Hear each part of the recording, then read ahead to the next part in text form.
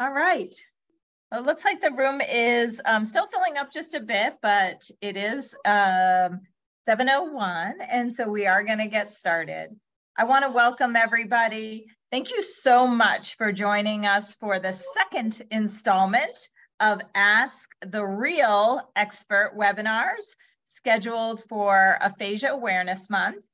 My name is Mara Silverman, and I am joined by my co-host, Catherine Noyce, and three amazing panelists who I'll introduce now, but we'll learn a little bit more about them soon. If you can give a wave, y'all. Angie Cauthorn, Shawn Fleck, and Coleman Watson. Looks like Brooke Lane has also joined us. We're thrilled to see you. Now, if you all have followed the National Aphasia Association through their Instagram, their Facebook page, and their mailings, then you are undoubtedly very impressed with the amount of aphasia awareness that they are participating in this month. And I get to start sharing a little bit about what's going on today.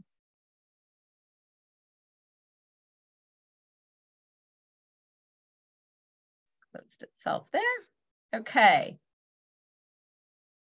So today you're joining us for Ask the R.E.A.L expert. R.E.A.L meaning relatable, experienced aphasia leaders. During the month of June, you will be invited to come to these R.E.A.L experts every Thursday at 7 p.m. These videos will also, it'll be the same link, the Ask the Expert link that you joined us on today. What the plan is that we will show you videos of people with aphasia across the nation that speech pathologists and other individuals with aphasia and groups have sent into us.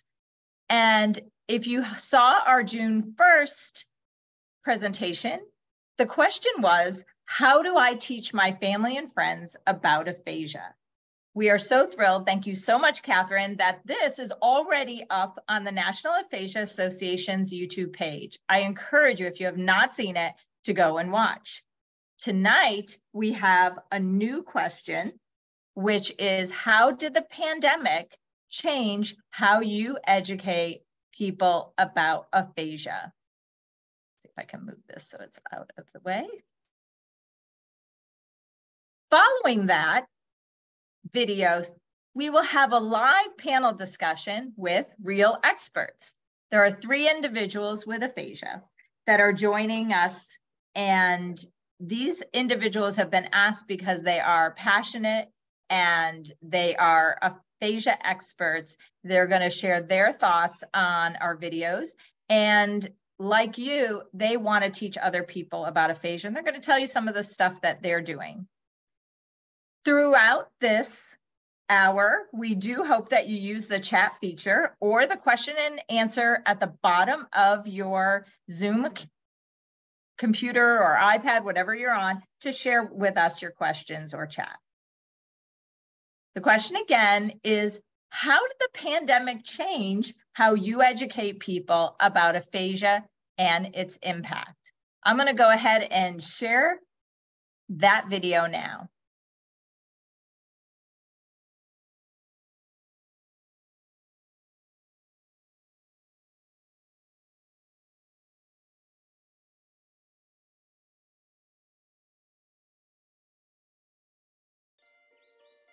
The bottom line, the pandemic, it changed everything about my approach to education as it relates to spreading awareness about this thing we call aphasia.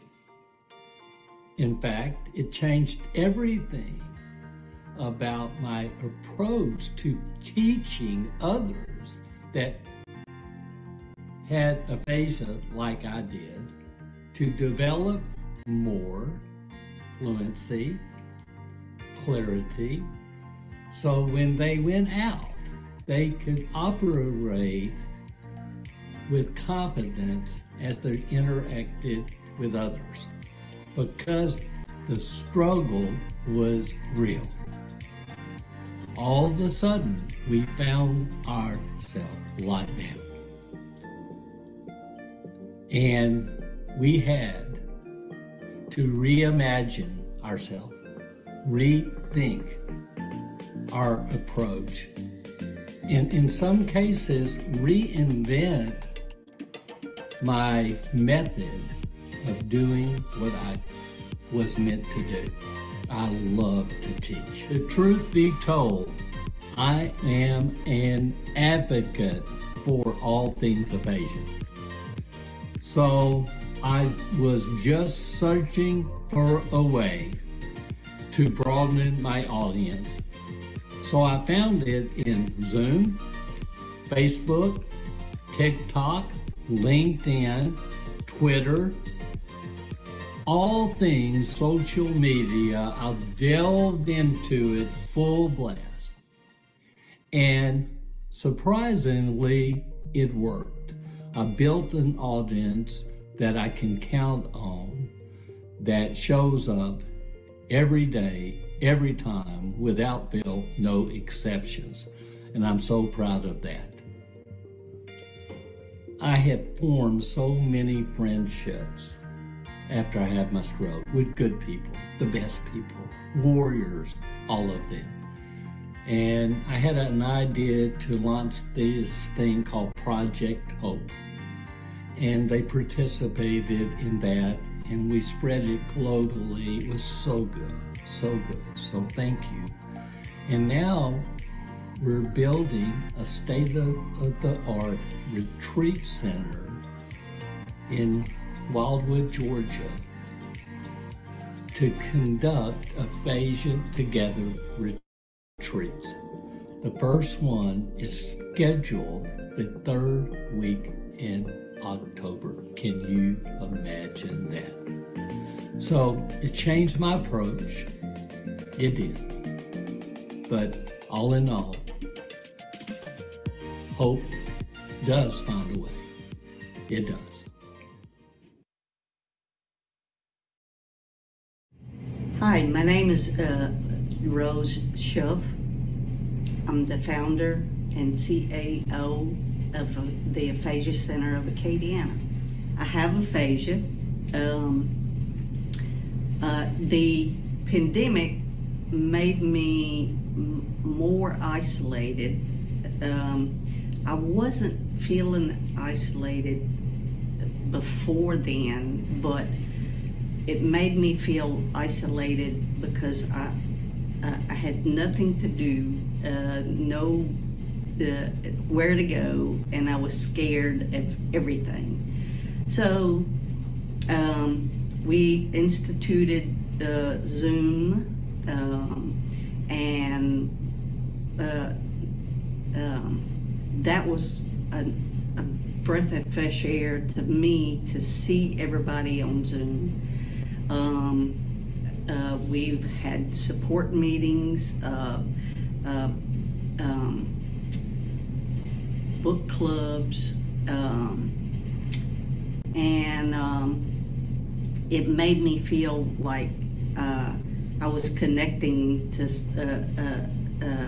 other people. So anyway, we've had support group meetings virtually still offered because people that can't drive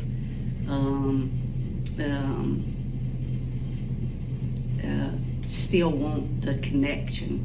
So anyway, we started a YouTube video for aphasia and about aphasia, and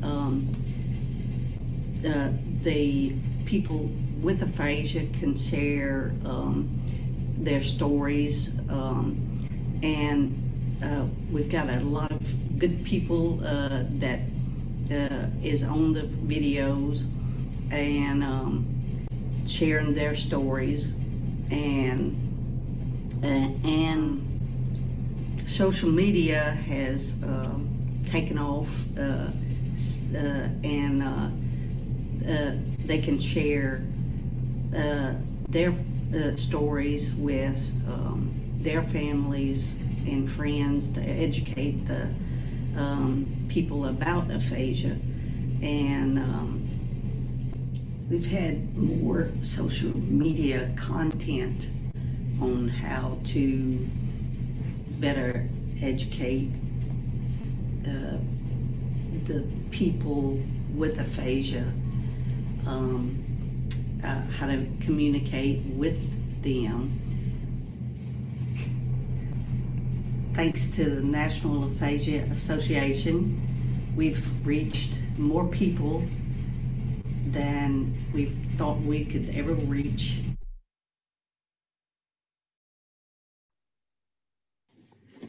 Hi, this is Tom Broussard.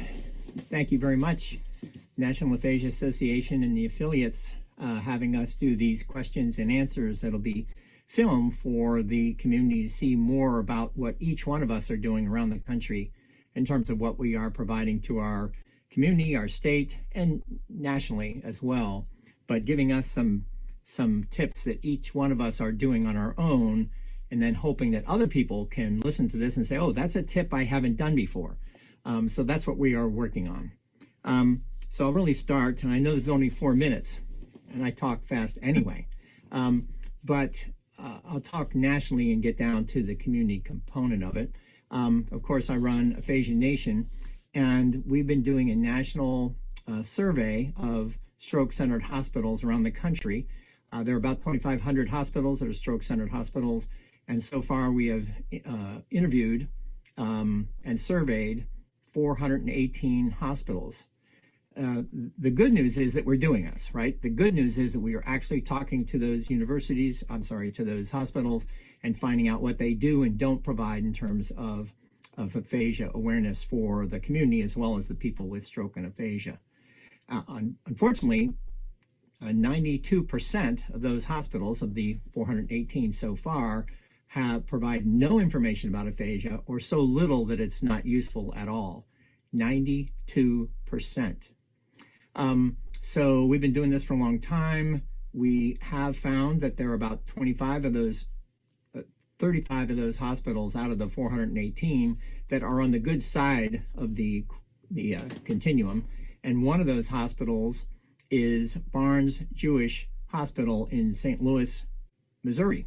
And they've gotten the award on June 1st for Aphasia Month. And they've done a lot of work about aphasia, and obviously we are urging them to do a lot more work, and then also urging them to put more out on the press locally in Missouri as well as around the country about why it's so important that they have done what they've done in terms of that award for aphasia awareness for this year. So that's what we're doing nationally. What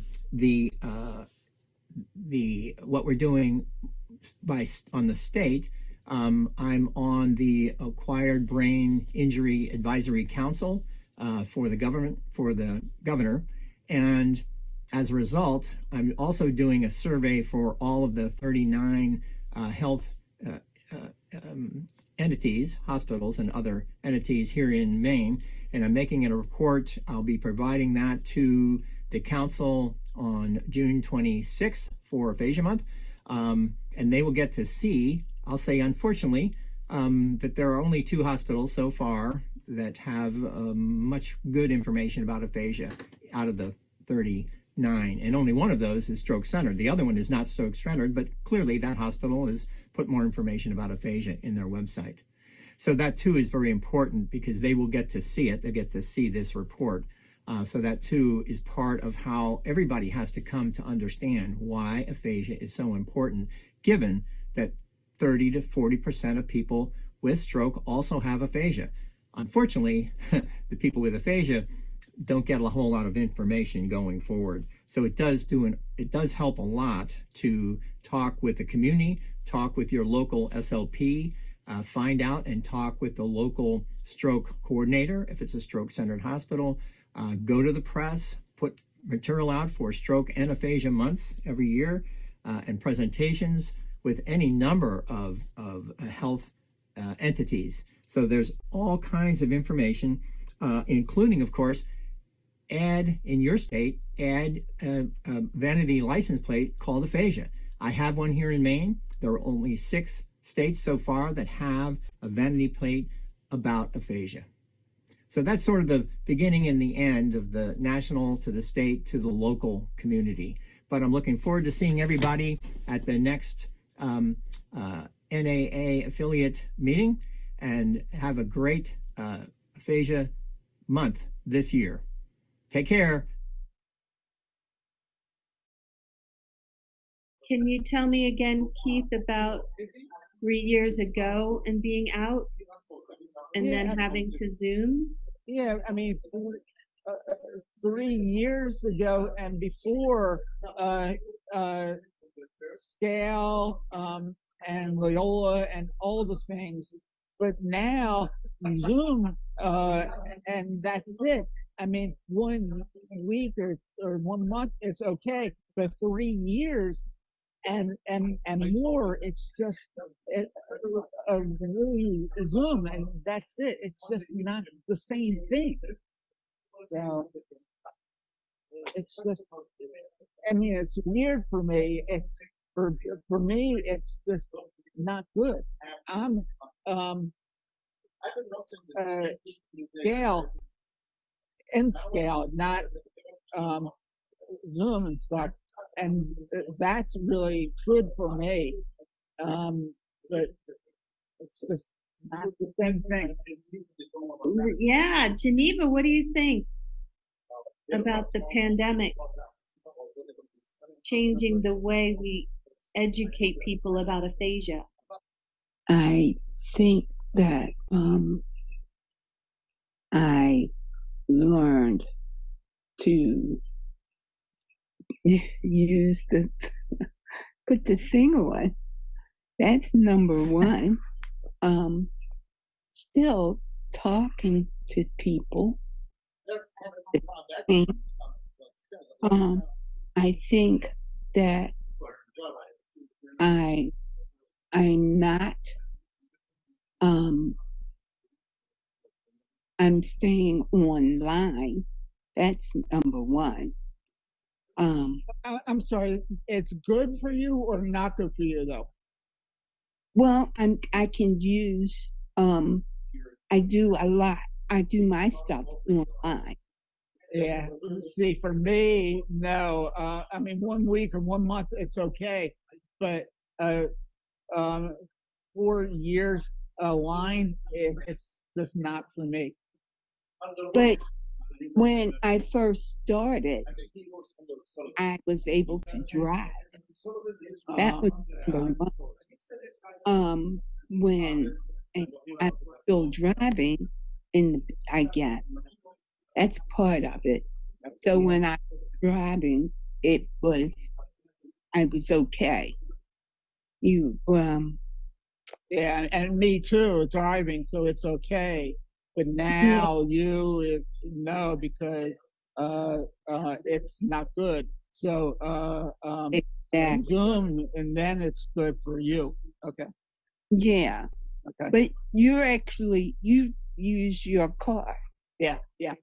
See, and I think, believe it or not, a lot of women go without their cars.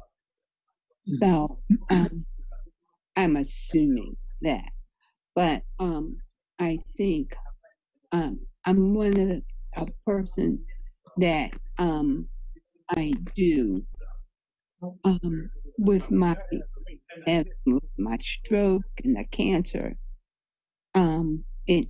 It's so many things still go. It's able to change. Things have changed. Now it's going to do better. I mean, it's really good, I think.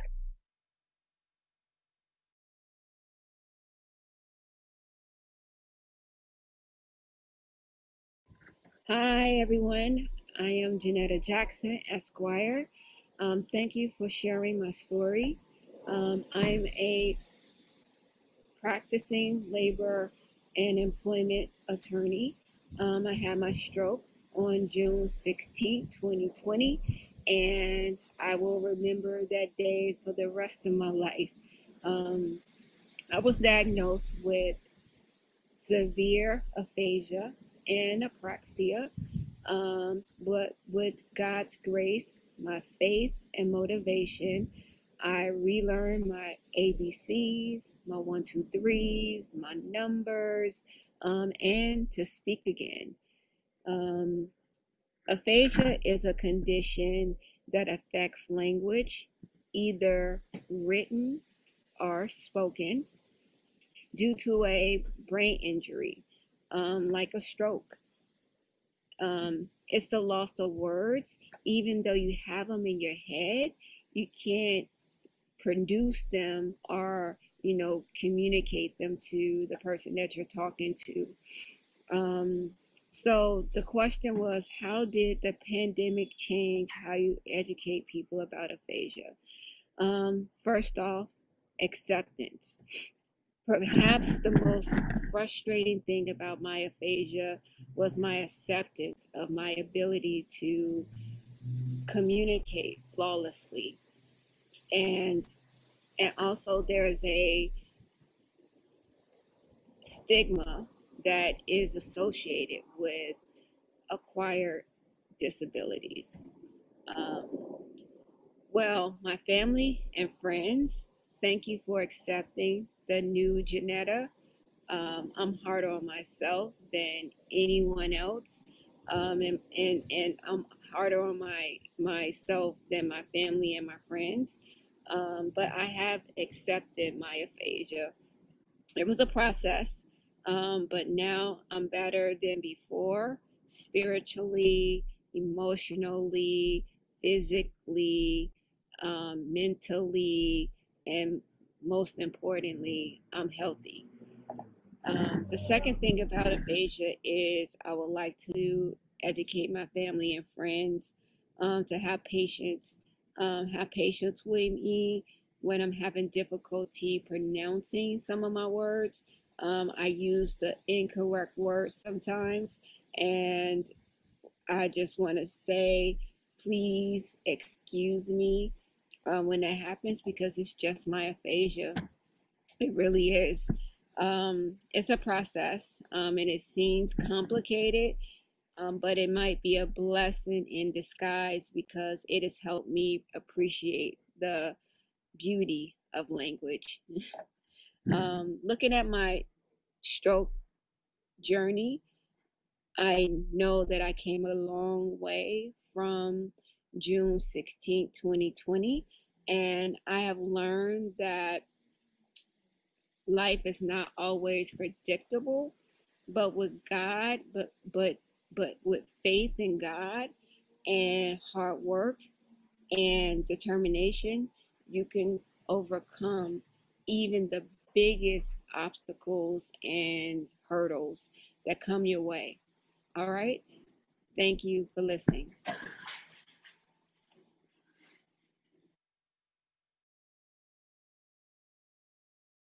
How come?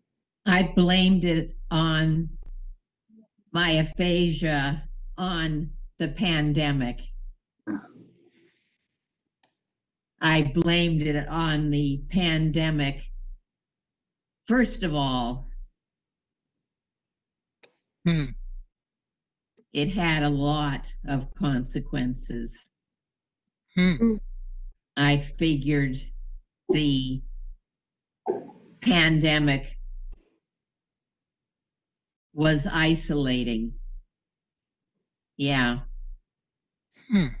So the pandemic was already isolating us, telling us you had to stay in the house and you have to find new ways to do things. And then having aphasia. Right. Yeah. So right. Kurt, I'm going to ask you a question. How did you tell people about your aphasia when you couldn't even be around them? I don't know. Did your family communicate with other people in your family about what was going on? Yes. Yeah. My family did too. Yeah. How did they do that?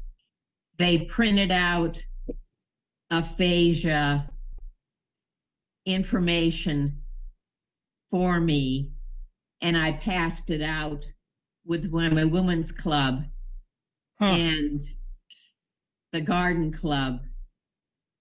My daughter decided to tell, I'm sorry, I'm crying, I'm sorry. Okay, Susan. Especially to people that really love me. So she just sat down and told them, and she did a very good job of it. And so they just treat me like I always was. Yeah. So your daughter took a lead on communicating with your family. Yes, she was very, she didn't tell everybody in the world, you know. Right. She didn't want people to think I was an idiot, really. Yeah. You know, and so that was really good that she did that for me. I came in about the time that's happening, so I didn't know what it was like before that. But what I needed was, because I liked it, but I needed to give me how to use Zoom. We talk about our brain, but I needed to know, what is that little box down there when you turn red and this and that and the other? And I was like, I don't know what that is. So that's what I could have done. And I liked having Zoom. So that was really important. So on top of having aphasia, now you have to learn a whole new system to communicate. Right. Good afternoon. My name is Patricia Ledette. I was affected by a stroke on February 14th of 2021, which is Valentine's Day. Cupid was not really nice to me at all, even though I still love him, but that's okay. We don't deal with that as the time goes by. It's the next Valentine's Day for the future. My stroke affected me during the pandemic, in the middle of the pandemic, which was very hard. During that time, at the pandemic time, I was stayed in the hospital for 3 weeks. I was limited to visitations during that time. I was only allowed to have one visitor, but being that my one visitor was my son, and he was not allowed to visit, he was unable to visit me at that time, so I was able to change my visitor to one other person. After that, I transitioned to a rehab in Lafayette, which is Lafayette ASHA rehab, which it was a great rehab. I was able to, during that time, I had speech, occupational, and physical therapy, which really helped me during the transition of my stroke. While I was in there, I was allowed, they had lifted the restrictions on visitation, so I was allowed to have 2 visitors at that time, which was restricted, but I did work it out with those visitors at that time. When we had our family group meeting, I was allowed to have 4 visitors at that time, which they transitioned to teach me how, they transitioned to teach the family how to assist me at home during that time. On my visitation, during my time with the visitors in the visitation in the hospital and the rehab, I was isolated and did put me into a stage of depression because I was not able to have more visitors or friends or family. I did have a friend who did sneak in and saw me at that time because her husband was in the hospital, and that did encourage me and gave me some hope because I was able to see one of my co-workers, which really was great. But being without your family, being that you don't have your family by your side to be with you during those times can be very hard. And make it be very sad and depressing moments for individuals during that time. One of the goals that I set for myself that I would like to do in the near future is to become an advocate for people who's been affected by stroke or aphasia.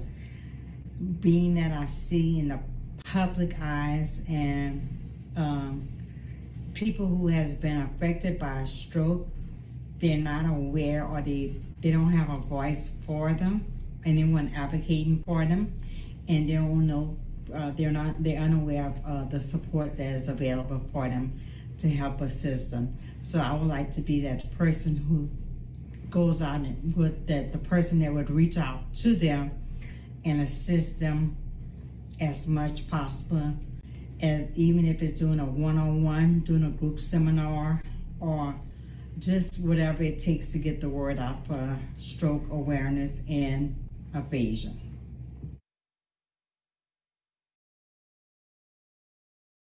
Jane, when we take a look at how the pandemic changed how we educated people about aphasia and the impact, when we think about our Speak Out Aphasia class, what did we do? We went from in-person educating people to what? Zoom. Oh my goodness, it would be such a delight to have Zoom, because I couldn't have the because I was living in Washington D.C. and the Baltimore region, and I said, oh my goodness, I couldn't get there. So yeah, I'm so fascinated by that. Yes, and so it allowed you to be a part of this of our team. Yeah. And without even leaving your house, you've been able to educate people. And right now, who are we educating? We're educating the world. Like, I guess well, let's see, Johns Hopkins University and Scale, and some of the Scale members, and the Scale, Towson University. Mm-hmm. Yeah, exactly. Wasn't it? It was so it hasn't prevented us from continuing to educate people. Oh. It actually, would you say we have actually been able to educate more people? Oh dear Lord, yes. Because we're educating them on Facebook too. Mm-hmm. Mm-hmm. Yeah, absolutely. And would you say that it's now become the normal to be able to go to do in persons, but also do Zoom too? Oh dear Lord, yes. Mm-hmm. Yes, because I guess yeah. Mm-hmm. Yeah. No, it's given us many options now that we didn't have before COVID. Right. Yes, Pete. Oh my goodness. Yeah. Did we ever? Mm-hmm.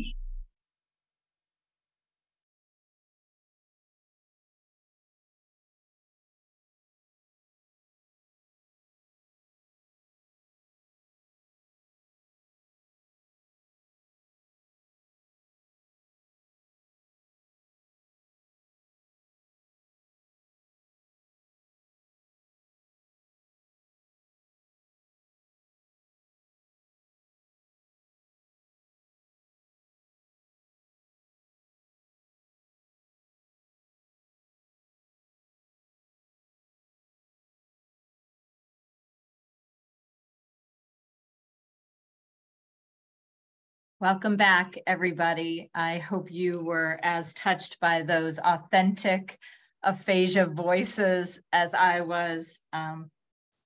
As I mentioned, we are following these incredible videos by asking our panelists that you've met just briefly to join us for a live discussion. They will give us some of their feedback on those videos. If you have a question, feel free to ask in the chat or in the Q&A, and we'll get to those as well. So I would love if each of you could say hello to our guests from around the country and just share with them where you're joining us from, and then we'll get into a little bit more. So Angie, can you go first?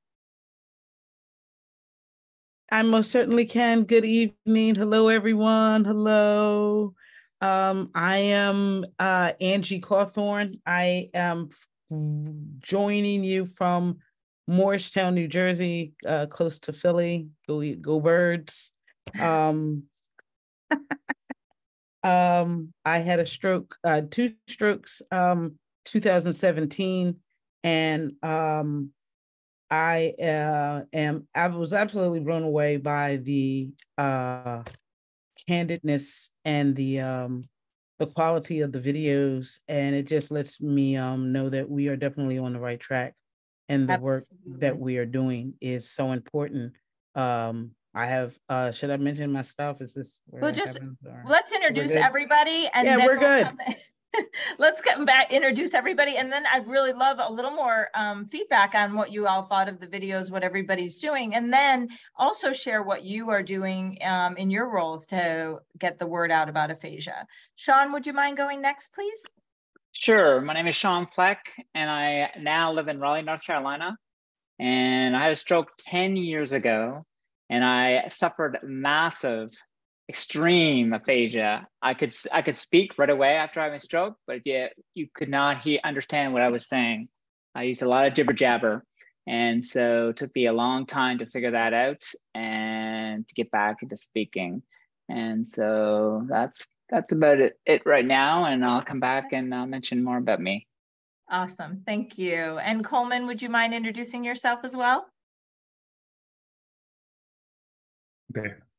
Hi, I'm Coleman. I'm in Orlando, Florida. It's very, very, very hot right now. It's like 90s. Mm-hmm. My stroke was about almost 4 years now. But I, of course, have aphasia and apraxia. That's why I'm here. Awesome. We have the whole East Coast represented here. And we're very hot here in North Carolina as well. So I'm actually going to turn the next like 15 minutes or so over to you all to discuss the videos that you saw, and also to share some of the things that you yourself and people in your community are doing to spread the word of aphasia, and particularly how that's been very difficult and challenging over the last 3 years. But as we heard tonight, there's also been some wonderful lessons. So, you know, whoever would like to start can share, and then I'll help facilitate as we move along. I'll say something. I'll start. Go ahead, Coleman. Go ahead, Coleman. Go ahead. No, I guess this when I was shocked with the video when Tom gave the statistics on hospitals, and I knew that before from my filming with him, but when I see it again, it's just so shocking and sad. And I hope that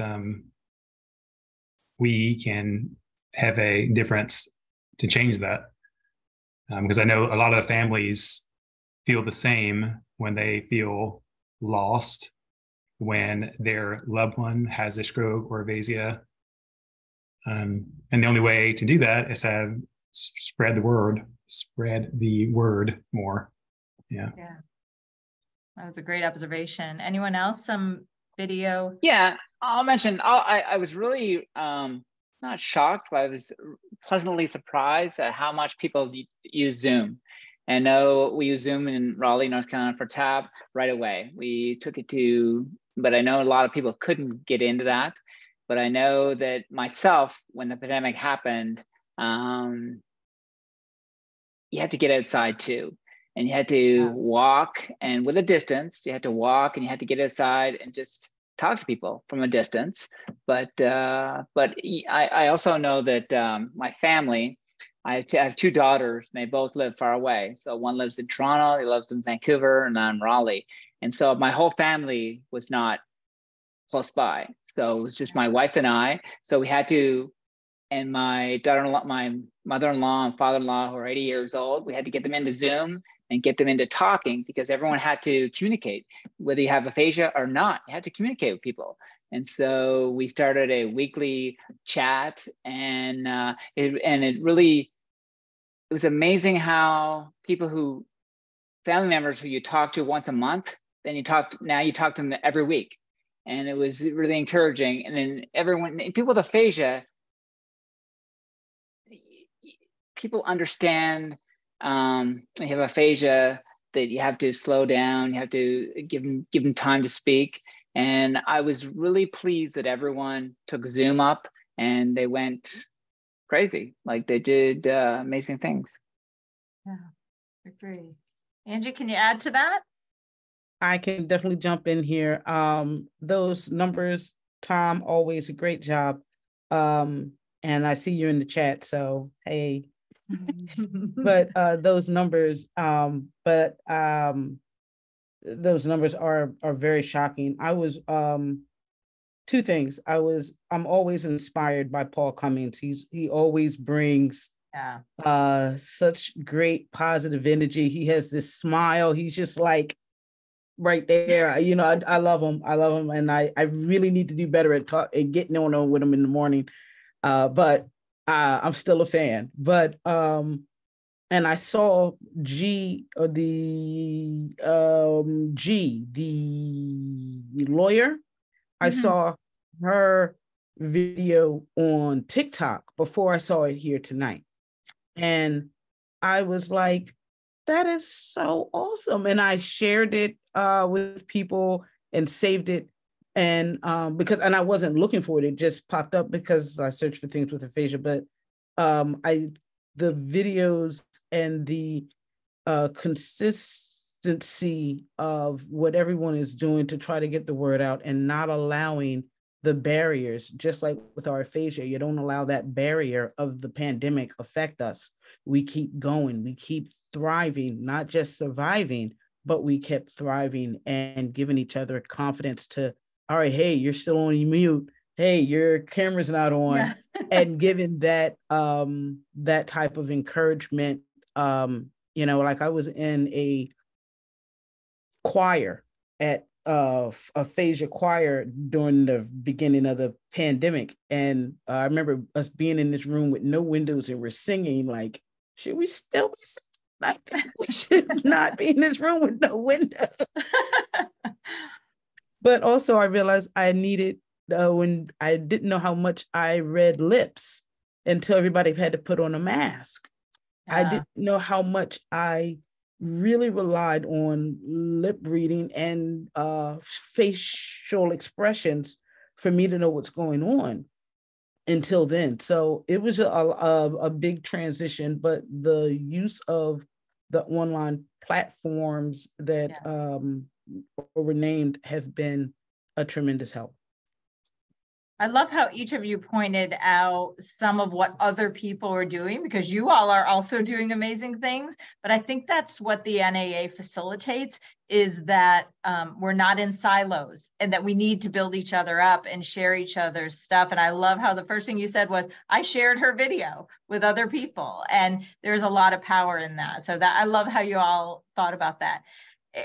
I can't take away the fact, though, that every one of you have done amazing things and are doing amazing things right now to get the word out. And so you all are very generous and bragging about everybody else, but I'd like you to brag on yourself a little now and share what you all have been doing.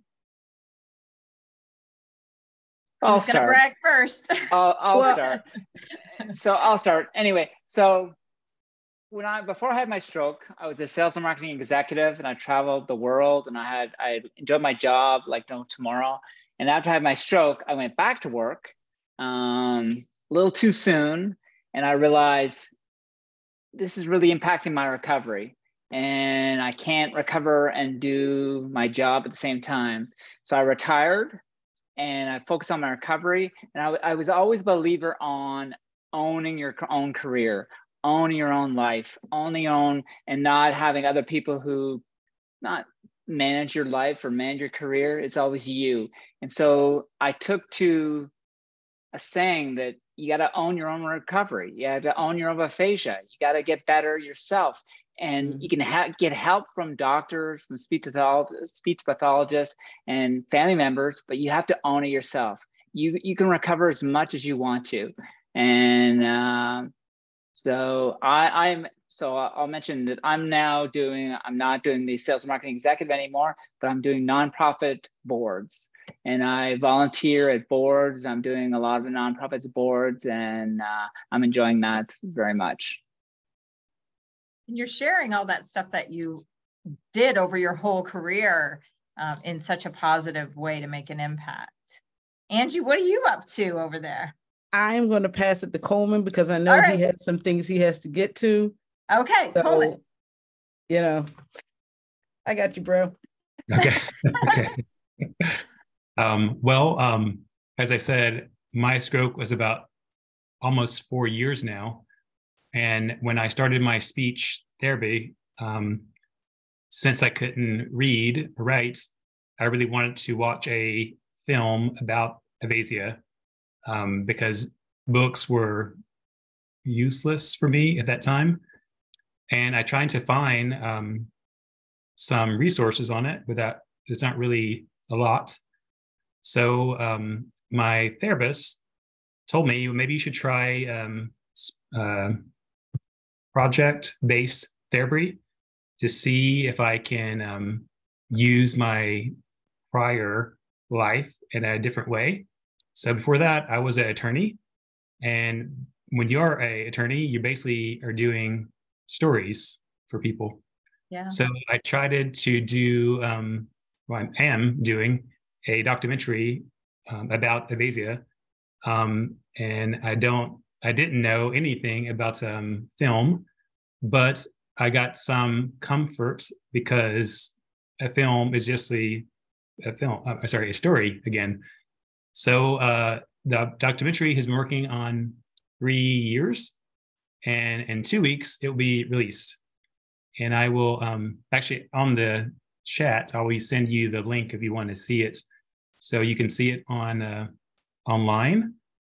And if you're in Orlando, you can go to the premiere for the documentary, and it's free either on internet or in the theater, or that one theater just one time. And after that, I'm going to try to enter the documentary into a film festival to try to spread the word of aphasia. That's awesome, Coleman. And we have the link for, Catherine is putting the link not just for the documentary's trailer, but also some additional information on each of our panelists too. So make sure you're checking out that. And Catherine, if there's any questions or anything, please let me know, because otherwise I have to do that squinting thing. So, it's much easier. Coleman, that's amazing. And I'm thinking I might go home and ask my husband if we could take a quick trip to Florida instead of just watching it. Okay. Yeah, I'm thinking road trip. Right. Maybe we could take a bus from up here in North Carolina. All aboard. Thank you, Coleman. That's amazing. Cool. Angie, got the floor back.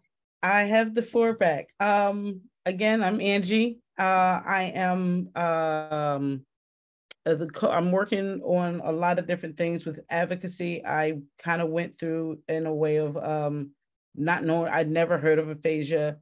They don't really tell you a lot, when you leave the hospital, which is what Tom was talking about.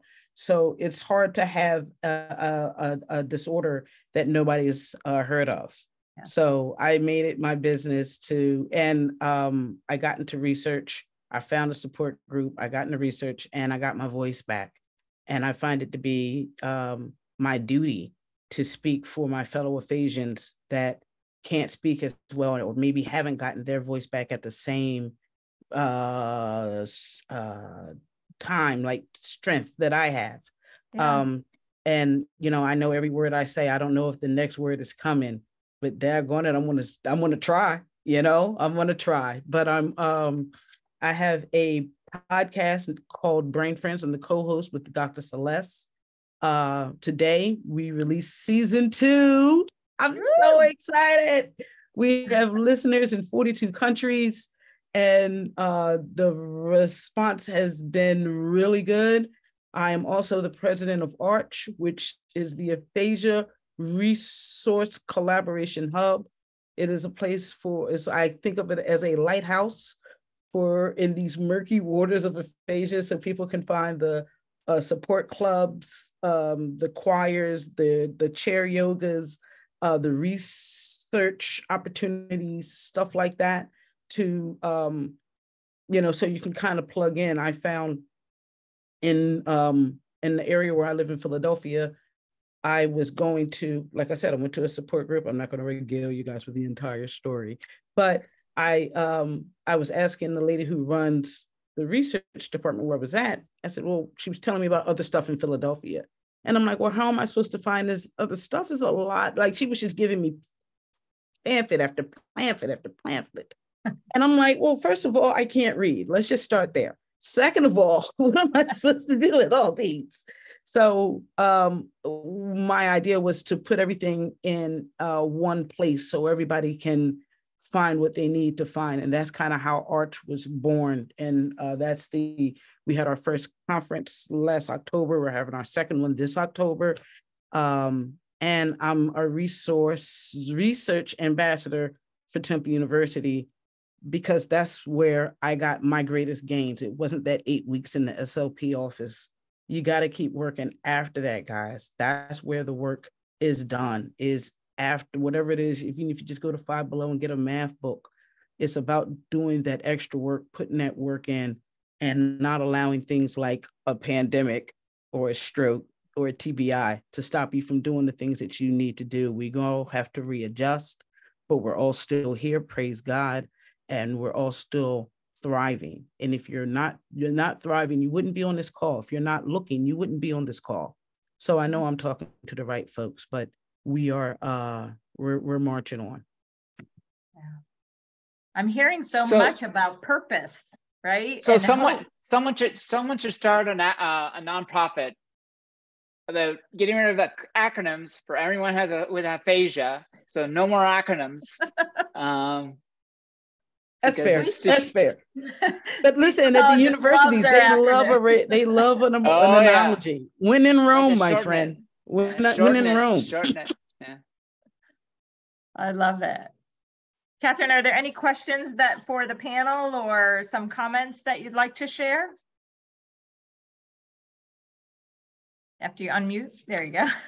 I think it's very clear from the chat that people are so impressed with what everyone shared in the recording, as well as what all of our experts are sharing tonight. Lots of cheering everybody on. Love the supportive community. Mm-hmm. As far as like specific to questions about the pandemic, then we did get one question in the Q&A about people and getting jobs and how that might have been impacted by the pandemic. So I don't know if any of you have any thoughts or comments on that and how aphasia has played a role. I think it depends on what your job was before, because if you can go back to doing the same job, and some people can, because I know the last experts, he was a professor, and he was doing research, also being a professor talking, and he stopped talking. Well, he didn't stop talking, but he started doing research, and that he can continue his career. Other people need to modify their careers, just like Coleman did, and Angie and I have done. And I think everyone's got to take ownership on their recovery and what they want to do, and and move on. The only thing I would add to that is give yourself time. The first 3 years, I mean, I'm over here showing off with a whole sentence now, but 3 years ago, it was and for the first 3 years, I didn't even feel like I was getting better. So, and like Shawn said, I was a finance manager for the largest car dealership in the country. And all of a sudden, numbers just don't make sense, and I can't read and I can't write. So it definitely is a fall. And but again, you find your new purpose, you find what you can do, and you focus on helping the people behind you, because somebody's having a stroke right now, and it is my fervent hope that that person that if they have aphasia, God forbid, that they find me and that I can be a friend to them and be what I was looking for when I was searching, because we're all here because we were all searching, and a lot of us are the answers that other people are finding. So it's just awesome, and I'm just so thankful to be here.